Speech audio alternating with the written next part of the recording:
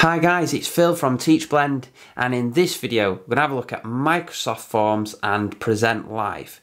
This fantastic new feature essentially allows you to scan a QR code and the students can fill in the responses and you can get live up-to-date feedback. So you can create a quiz or you can create a feedback form, click Present Live, the students scan it and you get the results instantly, which you can present on the board. So let's have a quick look now at Microsoft Forms Present Live, and if you find it useful, please like and subscribe. Cheers. So here you can see I've created a Microsoft form, and you do this by going into the Waffle menu and choosing Forms. You can use a quiz or a standard form for this depending on your needs, but here we're going to do a quiz for our learners to assess their learning. So I'm going to do choice, and what I'm going to do is just add some questions in here, and as you can see I've added those questions in here.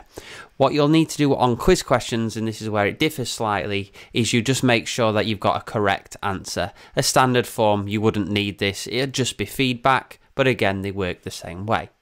Once you've done this, you're going to click the present button in the top right, and now you'll see a new option what shows your live scores. The students can then scan in using a QR code, and you'll see now that they are able to access that quiz and fill it in. So they can just literally get their mobile phones, scan it in, and then fill in the questions as you can see here. So I'm just being a student now, I'm scanning in a few questions and choosing submit.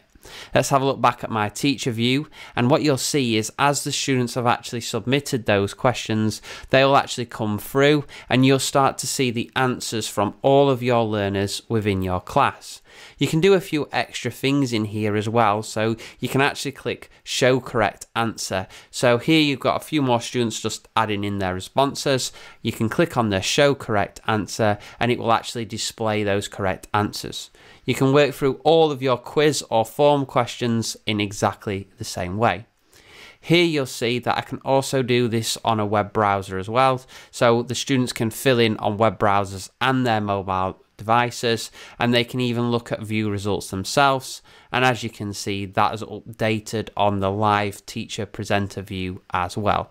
So I hope you found this video useful, and if you did, give us a like and subscribe.